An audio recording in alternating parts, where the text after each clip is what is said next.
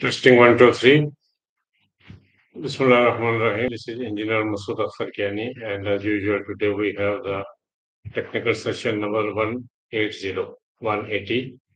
Our subject is deflectometer study for the existing road for the rehabilitation purposes. Before going ahead, I would like to request you to press the bell icon, like it, share it in order to reach the next video with the easy access. So let us go to the subjects. The deflectometer study of the existing road is a research and the method of distress detection and evaluation of the maintenance purpose, deciding make a highway pavement uh, reconstruction and the expansion of the projects. In this case, asphalt, subgrade, subbase, and the whole pavement of the road, it is studied and gives the proper uh, suggestion for the rectification and the maintenance purposes. Either it is constructed new or it is the repair purposes. So we will discuss about this deflectometer study, that what is a deflectometer study and how it gives us the uh, value for the repair and the what are the purposes. So deflectometer is the used for the falling weight. Deflectometer FWD is a device which is used to evaluate the pavement and the pavement layer stiffness. It is also a trailer mounted device that the operators, by dropping the free fall weights and the movements and the measuring the results of the pavement deflection. So how to make the deflection for the pavement, which is the whole completely from subgrade to the wearing course. It's a complete package.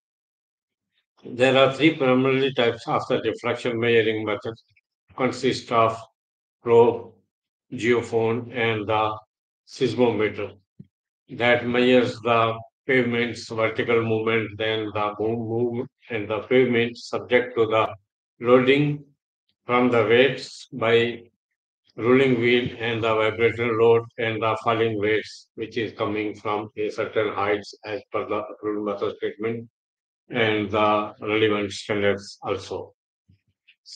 And number two, the deflection test guidelines are the using the testing devices using a deflectometer. In general, there are three primary methods of the conducting the deflection test: static loading, study the static loading, and these impulse loading.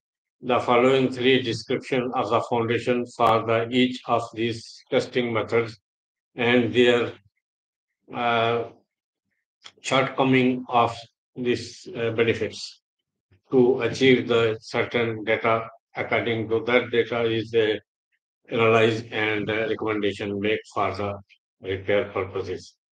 Is there any code for the falling weights deflectometer? IRC 115 is the guideline of the structural evaluation and the strengthening of the flexible road pavement using falling weights deflectometer FWD techniques.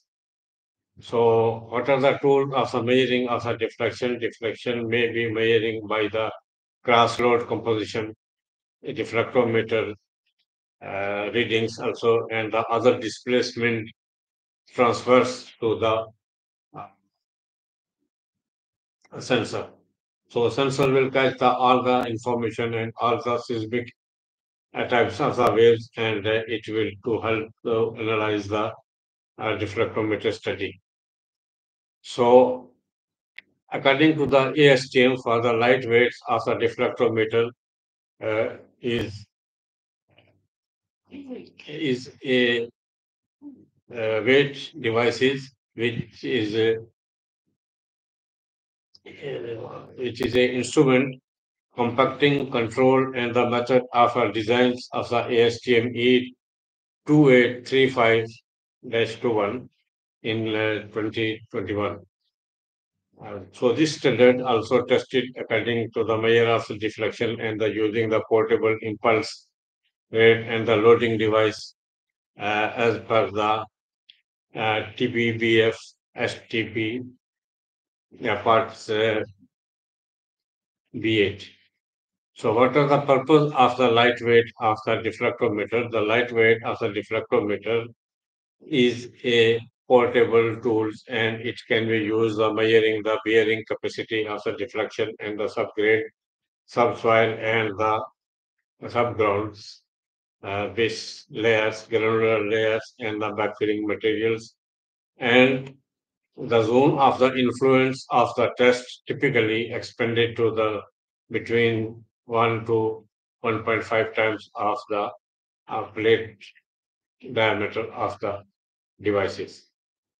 So what are the formula of the LWD? LWD is a modulus of the evaluation using the static load test, which is AWD is equal to 1.5 R oblique S wheels ELWD and the LWD deformation modulus, which is value is the R is the radius of the load plate and the theta is the stress under the load plates and S is the settlement load of the plates.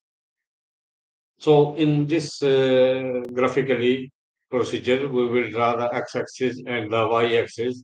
So the values will come in the graph, and from the graph, numerically, we will calculate the uh, settlement of the distress of the road. Apart from that, there is a study on the top portion of the asphalt, which are the six types of the asphalt joint, which are the longitudinal joints, transfer joints, alligator joints, and whatsoever. According to that joint, also we can make the study of distress of the road and how it's what was the weakness and where is the weakness.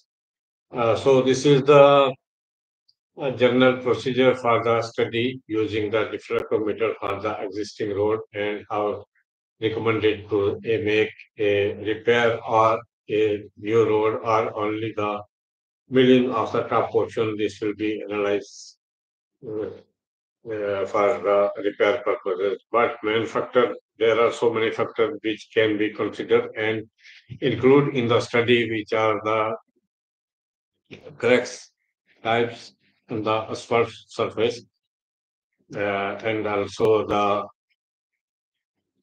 segregation of the asphalt, rutting of the asphalt, and all other deterioration which are by seismic and by the load and whatsoever it is coming by the so many reasons, it will be included in the data and a comprehensive report is recommended by the third party. So this is just a procedure for which we discuss about the deflectometer study. So thank you very much to coming on board, and in next video we will see each other with another subject. Thank you very much and have a nice day.